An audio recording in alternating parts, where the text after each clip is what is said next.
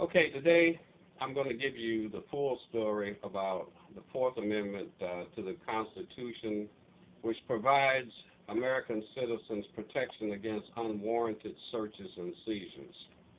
Now, this badge should not, absolutely should not, make me have a superior advantage over you when it comes to dealing with the police and staying out of jail.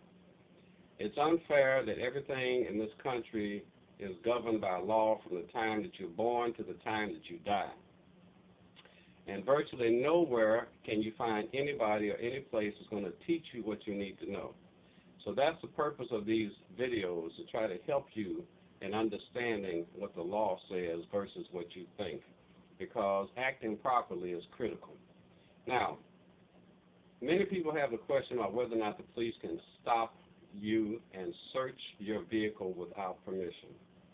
Now, I gave you a few videos recently with some examples, but I want to give you the whole story because I didn't include the whole story. So I'm gonna go through this real quickly, and this is your protection according to the Fourth Amendment of the United States Constitution, the Bureau of Justice.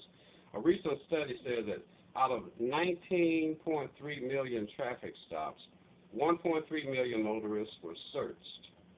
90% yielded no incriminating evidence. That's a tremendous number of people that are stopped with nothing to show for it on the part of the police. Now, first thing I want you to know is, your question comes, when can your vehicle be searched? First, a police officer with a warrant must be allowed to search your home and your property and vehicles. That's the thing you must understand. If he has a warrant, he has the right. It's signed by a judge. The authority now is coming from the courts. He has the right to search your house or your property. But I want to talk about unwarranted searches and seizures. Now, remember, to obtain a warrant, that officer must go before a judge. And the judge is going to be looking for probable cause to issue that warrant, or a just cause, something that can validate the fact that the officer had the reason to stop you. And we'll talk about the fruit of the poisonous tree later. Now, I want to give you a few examples here. 5 things I want you to know. One is consent search.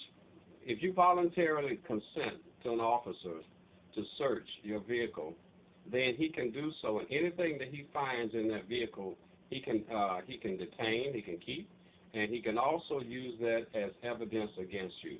That's if you verbally, and confiscate it, and that's if you verbally have consented to the search. Number 2, plain view rule. Now, I didn't mention this the other day, so I wanted to include this so you have the whole story. If you're stopped for a traffic violation and an illegal substance or something illegal like drugs or whatever is found there, that they can see it in plain view, the officer does not need a search warrant, and he does not need your permission in order to confiscate that and to actually use it against you if it's in plain view. Third thing, we know that a search incident to an arrest and an inventory search, those things are automatic. If you are arrested, your vehicle can be searched, and I'm sure most of you understand that.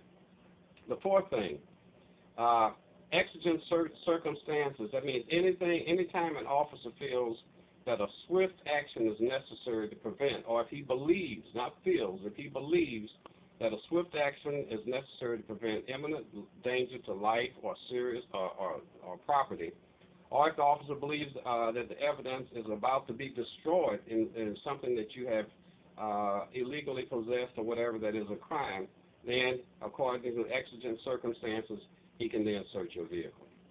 And finally, probable cause.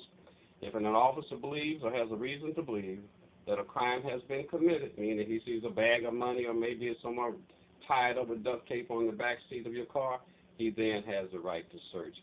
5 things that unwarranted searches in the unwarranted search category are consent searches, the plain view rule, searches incident to an arrest, exigent circumstances, and also probable cause. Okay, I hope you understand that clearly now, and I hope you make the right choices.